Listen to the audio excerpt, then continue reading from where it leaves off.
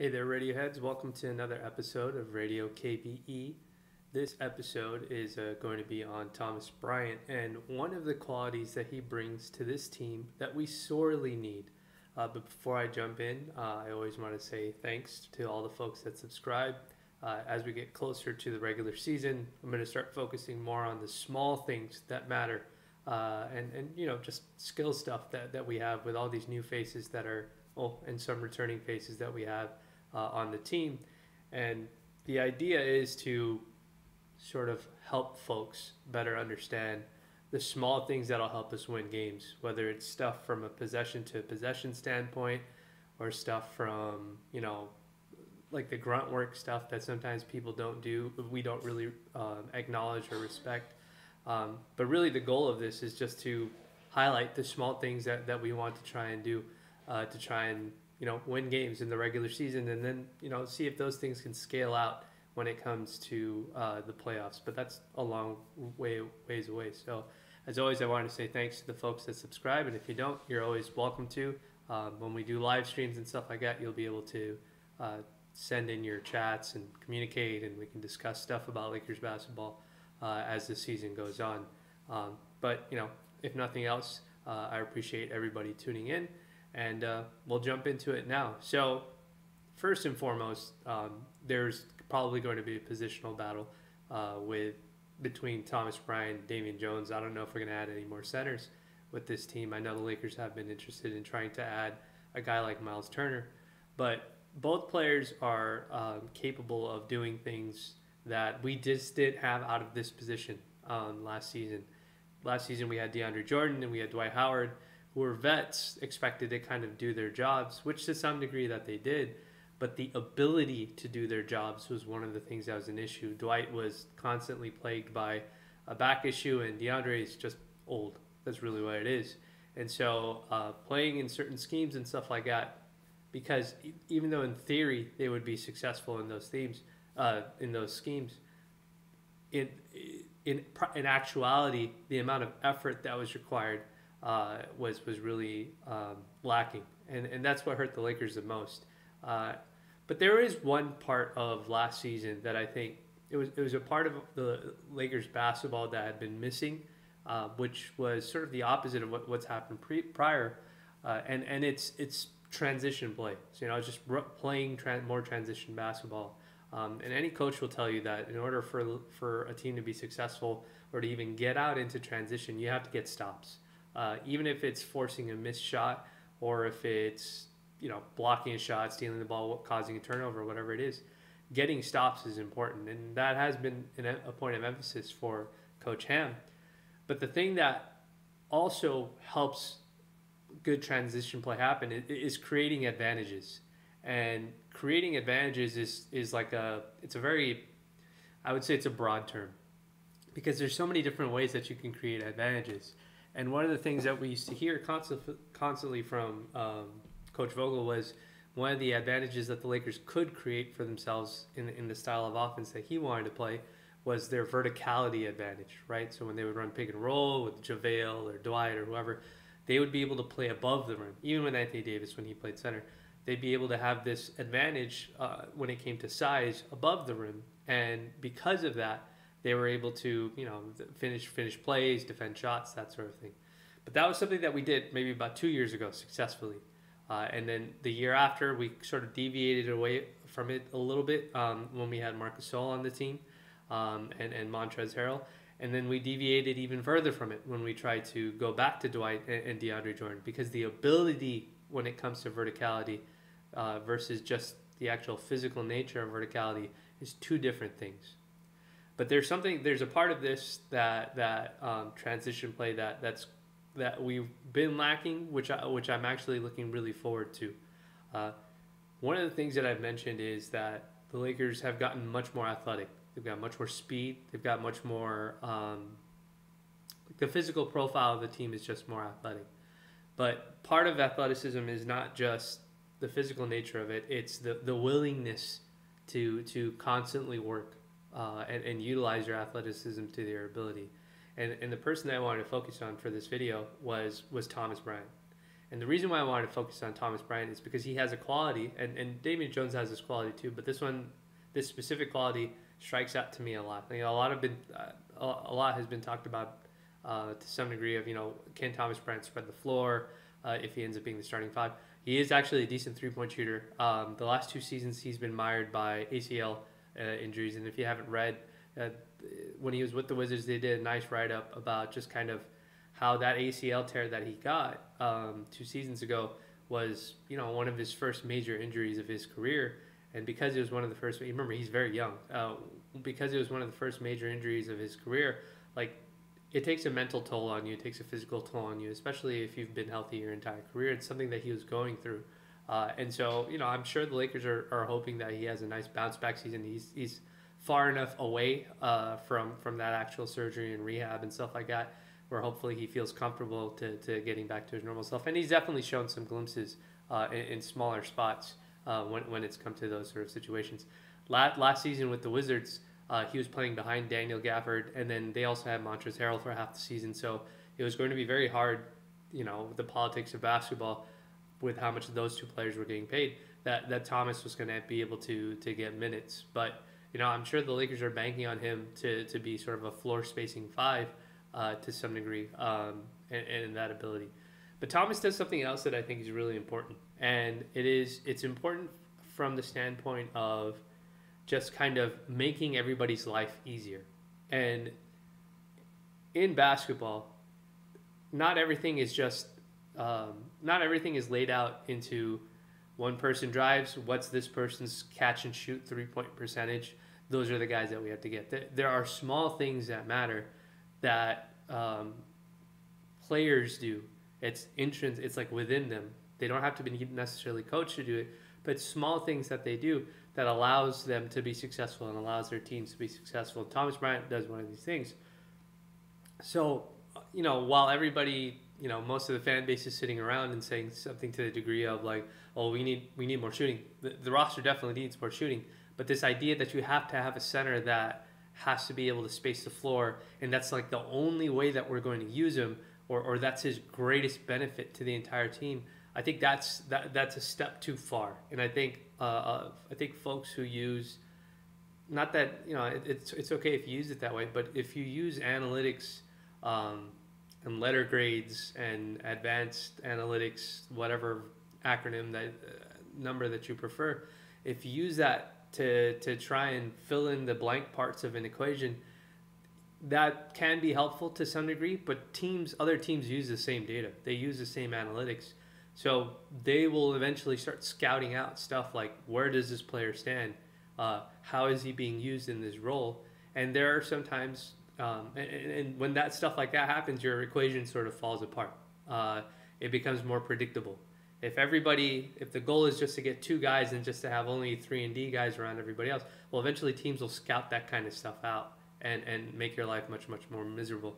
And that's something that happened with the Lakers a few seasons ago, that eventually defenses caught on to what it is that the Lakers were trying to do with having 2 7-foot guys, you know, Anthony Davis roaming the wings and a 7-footer protecting the rim. And what ended up happening is eventually teams figured out that if you sped the game up every time the Lakers missed their shots, those big guys wouldn't run back in time. And that was something that actually hurt the Lakers significantly. Their transition defense was incredibly poor. We didn't have enough speed. We didn't have enough athletic guys to get up and down the floor. You know, we were playing guys like Trevor Ariza, Carmelo Anthony. These are guys that are very much older, and they're not going to be running up and down the floor. And, you know, Trevor had an ankle procedure and stuff like that. So there were things that go beyond whatever an equation or a letter grade is telling you that teams look at and that they'll scout out and use against you. And I think adding Damian Jones and adding Thomas Bryant is going to help the Lakers not only on the equation and letter grade side of things, if that's how you look at basketball, but it also helps from tape. There are small things that Thomas Bryant just does. And so one of the things I wanted to highlight for this video is one of the things that he does, and that's just running hard. Thomas Bryant runs hard. And it's not that he just runs hard up and down blindly. He makes sure that he outruns his assignment. And so what I did is I pulled a couple of clips, 4 or 5 clips, that I wanted to sort of loop and show you guys as we walk through, to give you an idea of how he helps win small possessions for his team. And those sort of things are that element is an element that we were missing. So many times on offense, you would see a situation last season where, whether it was Russ or Reeves or Malik, it was almost as if they were at a disadvantage every time they went out in offensive transition. Like the other team was always back. So if LeBron didn't run down the floor or Anthony Davis didn't run down the floor, there was a disadvantage. And a lot of those ugly possessions that we saw out of Russ and some of the other players on the team, that was a result of just them coming down and their teammates not being down there with them. The shooting stuff aside, that's a different issue in itself. That's an individual problem, individual issue that Russ had. But that's just something that was always difficult.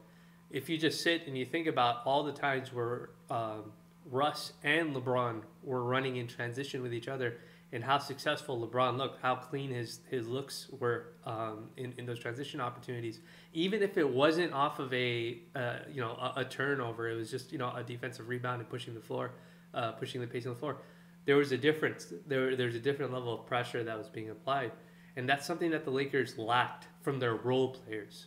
Some guys did it: Austin Reeves, Malik Monk, maybe every now and then Taylor Norton Tucker, but it was something that they lacked, and that specific quality was something that they lacked out of their wings and their bigs. Our big men did not run down the floor hard in transition, whether off of defensive rebounds. Usually they just give up the defensive rebound, give it up, and they would be the last guy down. So many times, if you were the opposing defensive center, would get down the floor because they knew Russ or LeBron were eventually going to try to make their way to the rim early if they could, and they were coached into those situations. So we had no advantage when it came to numbers and stuff like that. There's nothing to capitalize on. We were just always at a numbers disadvantage in those sort of things. And Thomas Bryant helps us resolve that, and Damian Jones does too to some degree. So I wanted to share some of what that tape looks like. So what I did is I went back. Obviously he hasn't played too much the past 2 years, but I tried to go back the past couple years and grab just some plays that really exemplify what I'm talking about. And so these are just a few of the plays I found. I could pull 10, 12, 15 clips, but I think after you guys see, these plays, it'll make sense to you as to what it is. So let's go ahead and pull up what it looks like here. And what I want you guys to focus on when we watch these clips is that watch where Thomas Bryant is on the play, and then watch just keep track of him. And what I'll do is every time a clip starts, I'll sort of point out where he's at. But I just want you to watch and see how he runs down the floor. And there's so many small things. If you talk to a skills trainer or something like that in the NBA, they would explain to you the small things that matter. So it's not just that he runs hard like every single play down in transition, but he also has good feet, right? He has a good knack for understanding where is that open lane, where's the angle that I can provide to my teammate so that I can get an easy finish or create an early advantage. And that's something that Thomas did. Like, even if he wasn't the person who was, if they didn't find him immediately in transition at times, there were times where Thomas would create like a disadvantage for the other team. Because remember, if the big man in transition basketball, you don't pick up your assignment. You pick up who's coming down the floor, right? So if you're in defensive transition and Thomas Bryant and you're a 6-foot guard or a 6'2" guard or something like that, and you're getting back and you realize that your man hasn't crossed half court, but your center isn't back and Thomas Bryant's running down because he's running super hard, you have to pick him up. So now he's created a mismatch, even if the ball doesn't get to them, where the opposing center has to figure out, oh crap, where's the guy that my guy was guarding? And they're trying to call out coverages and stuff like that. And that's the kind of stuff that matters. That's the kind of stuff that, like, small advantages that you create in a possession without having to call any plays at all. It just happens intrinsically. So let's just take a look and see what some of this looks like. So you see Thomas Bryant here on this clip. You'll see him. He's right there with his back turn, number 13, with his back turned to the camera. So now watch what happens. This shot's going to be a miss. You see Russ battling with Lauri Markkanen because Chicago spaced the floor out. So let's see what happens. So right here, Lauri Markkanen's the guy who's playing center for them right now. Thomas is already here. He realizes that he has a step on Laurie. So watch what he does. Already his head's up. So if we go back just a little bit, as soon as he crosses half court, Thomas knows that he's already outrun Laurie. So his head is already up. Russ is looking at him in transition. Look at the numbers advantage. There's 1, 2, 3, 4. There are four Bulls players that have already crossed half court, and there's only 1, 2, and I think there's a guy in the far right corner here. There's 3 guys. So the Wizards are actually at a disadvantage. But because Thomas Bryant is the one who has the advantage, he's one of the biggest guys on the floor right now, because he's outrunning his guy, that's why this play happens. And so Bryant runs his lanes, everybody's looking at Russ, and all of a sudden Bryant gets a wide open dunk. Simple stuff like that. Small things like that make a massive difference. Now imagine if Thomas Bryant is running these lanes and Anthony Davis is there and LeBron's there, and how much attention they command. These are the small sorts of plays that efforts and stuff like that end up helping the Lakers to be successful. You win easy possessions this way. So we'll go to the very next one here. So again, if I start this possession back a little bit, you'll see the guy. You see where Thomas Bryant is starting this play. So this is off of a miss. Daniel Gafford is directly behind Thomas Bryant. Thomas knows that Gafford's behind him, and he knows because he's playing with Russ, and this is a style of play that Russ likes to play. You have to get out there, right? So Thomas's one job is you've got to beat Gafford down the floor, and Russ or whoever will find you. So let's see what happens. Again, my favorite part of this is you could tell Gafford knows. Look at how hard Gafford is running here. Gafford knows that if Thomas beats him down the floor, he's going to get the ball, and Gafford's going to give up a layup or a dunk. Again, so even if we take this thing and we take it one step further, imagine how much pressure Thomas puts on the opposing center to have to be on top of his game. You've got to run with me. Even if you make the shot or you miss the shot, you have to run with me, or else I'm just going to get back the score that we just gave up. In this example, the Bulls don't score. But those sort of small things put incredible pressure on a team. That can gas, Gafford may end up being gassed in the long run in the fourth quarter. But it changes the complexion of how much pressure you're putting on the opposing defense. So you see Thomas Bryant run hard. Again, Thomas beats his man down the floor. So Russ is waiting. So as we keep following, as soon as Gafford turns around, and this is a center's responsibility, Russ is going to go to the rim. But now Gafford has to decide because he's been chasing Thomas Bryant the entire day. He's like, oh, crap. So as soon as he turns around and he sees Russ going downhill, it's Gafford's responsibility to help his teammate out in case that player gets beat in transition. But Thomas is already down the floor.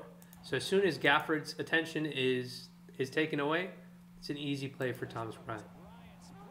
And these are again, this is an example of, even though he wasn't wide open, the fact that he ran down the play, he ran down the floor so hard, it ended up helping his teammates out. So let's go and see this next play here. So here's another example here of a play off of a defensive miss. So here we go. You see 1, 2, 3, 4, 5. You see 4 Brooklyn defenders down, and you see 4 Wizards players haven't even crossed the half court line. So Bryant's, I think it was Andre Drummond, but Bryant's assignment's all the way back because he's not running down the floor very hard. So see what happens. So this is a nice example of how this sort of works. When you're at a man disadvantage, or when the person that's supposed to be guarding you isn't guarding you in transition because you're outrunning them down the floor, it forces the opposing defense to have to pick you up. They have to decide. They have to gamble. Who's this ball going to go to? And all you have to do when you're a big man, and this is what Thomas does in this example, is just get down the floor and go to the rim. Just run hard. Just put some small effort in when it comes to that. And what ends up happening is the Nets have to gamble. So Seth Curry knows right now, I have to choose between, I think that's KCP. I have to choose between KCP, and I may be wrong if that's not KCP. I have to choose between KCP and Thomas Bryant. So he's just trying to play in no man's land, and he's trying to defend this pass. So Thomas, all he does is run to the rim, gets down, Easy dunk. Yeah, and it's Andre Drummond that's not getting down the floor. So again, small advantages that get created that lead to easy buckets. That stuff also affects player morale too, right? So like now maybe Seth Curry's looking at Andre Drummond, yelling at him like, "Hey, what are you doing? Like you have to get down the floor, or else this guy's just gonna keep getting dunked over and over again." So let's take a look and see what happens in this play. So this one's a little bit. I like this one a little. I like that how relevant this one is because Thomas is underneath the rim when this play starts. So he's underneath the rim. You can see him and Rob Williams are right next to each other, right? So Thomas is here trying to help out on defense, and this ball gets kicked out to the perimeter, and this ball's going to end up getting stolen. So now it's basically a foot race. Thomas Bryant and Robert Williams. Now watch again.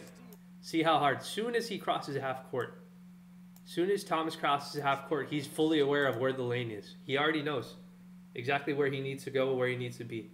All Thomas is doing is he's outrunning his man down the floor.